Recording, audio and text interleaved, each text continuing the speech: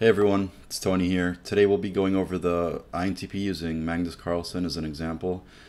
If you haven't heard of him, he's a very famous world champion chess player from Norway, and he's been in the public spotlight for quite some time now. And I know I'm kind of playing into the stereotype of INTPs being high IQ 4D chess players, but I'm just urging you to let go of that for now and look at him as a human being through the lens of the cognitive functions. And just to make things worse, almost everywhere I looked, I saw him being typed as an ISTP. And if I had to guess why, it's probably because of some of the comments he's made, but I couldn't really find more evidence for that typing. And even though I wanted to keep this video as general as possible, I also kind of had to provide examples of why I think he's actually INTP at the same time, which was not easy. So I had to extract clips from 2 different interviews, and you can find those sources below. Anyways, I hope you find this interesting, and I'd be curious to hear what you think about it. But yeah, let's go ahead and get started.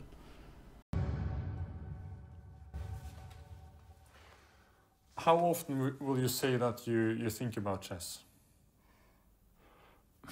It's hard to say. Sometimes it feels like all the time. Sometimes I get a bit of a break, but it's almost always in the back of my mind. Do you think about chess now? Yes. What do you think about? It's different fragments of games. My mind is just analyzing stuff in the background. Yeah, I will be. Yeah, my mind will be somewhere else. I will be thinking about certain games, certain positions.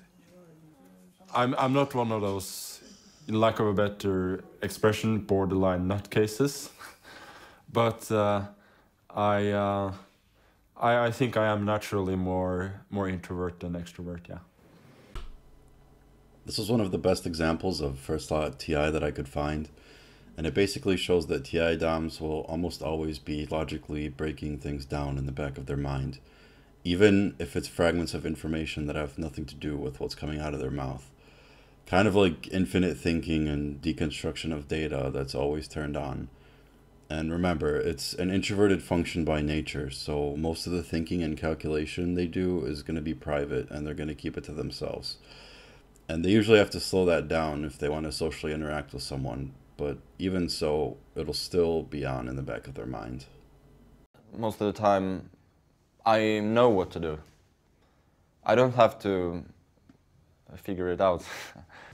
I don't have to sit there calculate for 45 minutes, an hour to know what the right move. Usually I can just feel it immediately. If you know immediately, why do you sit there for a half hour? We've been watching you for a week and you're sitting there until we're watching the paint dry. Well, because I have to, verify my opinion, see that I haven't missed anything. But a lot of the time it's fairly useless because I know what I'm going to do, and then I sit there for a long time and I do what I immediately wanted to do. So again, another example of first thought TI that I wanted to share. But the most important part to take out of that is how he says that he has to verify his own opinion. Even when he's familiar with positions in chess, it's almost as if INTPs never want to accept anything at face value out of fear of being wrong or making a mistake. They always want to verify their own opinion. So they'll even question objective facts in some cases until they've broken them down with their own way of thinking. When I see a chess position, I always have some idea very quickly of what I should do, and I can see these things immediately where other people see chaos. Pieces appear on the squares in the blink of an eye. It happens automatically. Okay, that was a neat little visual example of what TINE might look like on a chessboard. But it's interesting that he says that it happens automatically, and that he uses the word chaos to describe the infinite possibilities that he sees. Because a lot of people will view NE as chaotic, but it doesn't have to be about chess necessarily. Like, take speech, for example. An INTP might want to express something verbally that means X, And second slot NE will basically support the TI and come up with different possibilities like, well, I can say this word or this phrase or that phrase. Oh, I like that word for X, but maybe it's too late. Magnus told us that he can remember 10,000 games that have been played in the past. He's got them in his mind. Okay. So we set up a board. Okay, go ahead. This is Carlsen Kasparov from Reykjavik, 2004. And you were How old? I was 13 years old. Even though that might seem impressive at first, you gotta remember that he's a world champion chess player and that he's been playing and thinking about it pretty much every day since he was 5. But it's still a good example of third slot SI. You can think of it something like a storage for information that has gone through the filters of TI and NE, which is saved for later use. So yeah, it's kind of lame that he picked a game that Magnus played himself. I mean, come on. So what are you doing for the rest of the day? I'm preparing for the next game. He had a day off. He'd been in London before, but told us he'd never seen the sights. We took him up onto this, it's a giant Ferris wheel that overlooks London, and it's right on the south side of the Thames, so you can see the Houses of Parliament, Big Ben. We were up in the London Eye for, I guess, 45 minutes or so. He didn't look out the window. Just, he wasn't interested. Do you ever stop thinking about chess? Sometimes, but right now I was actually thinking about chess.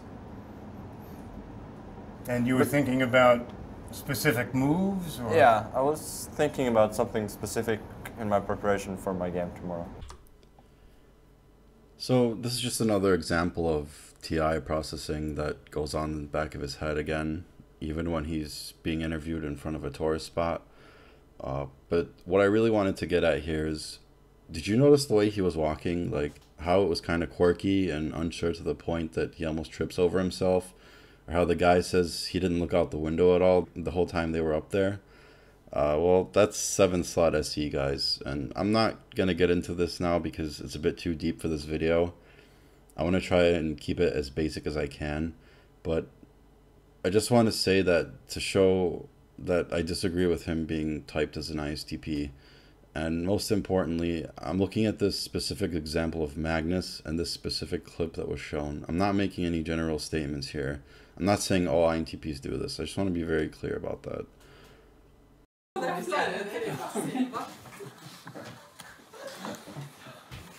One of the reasons why he's really good at playing chess is that his mind is working with chess problems kind of all day.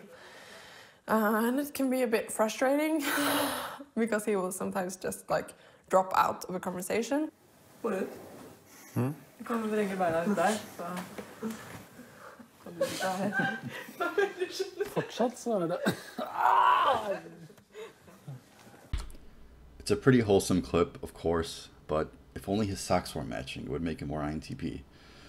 It's a good example of 4th slot extroverted feeling and the TI-FE axis as a whole. You know, the dominant function, because it's in the 1st slot, it's obviously going to be very strong and something that's been developing since childhood. But this does mean, however, that the inferior function, extroverted feeling in this case, is naturally going to be, it's going to play a very quiet, supportive role in the background, and it's just sometimes forgotten. And this isn't to say that INTPs aren't interested in the things that FE might signify, like group dynamics, harmony, social cues, outward emotional expression. The FE is still there, but because it's in the 4th, it can be a bit overwhelmed sometimes by dominant TI. Anyways, I'm going to wrap up this video for now. If you enjoyed, be sure to like and subscribe. And for all the INTPs out there tuning in, don't be a lurker. Let me know your opinion on this one, because if I'm going to be totally honest, it was quite difficult for me to find a good example of an INTP. And I kind of had to go against the grain this time to provide an example of one and show function usage. So let me know. Take care, guys.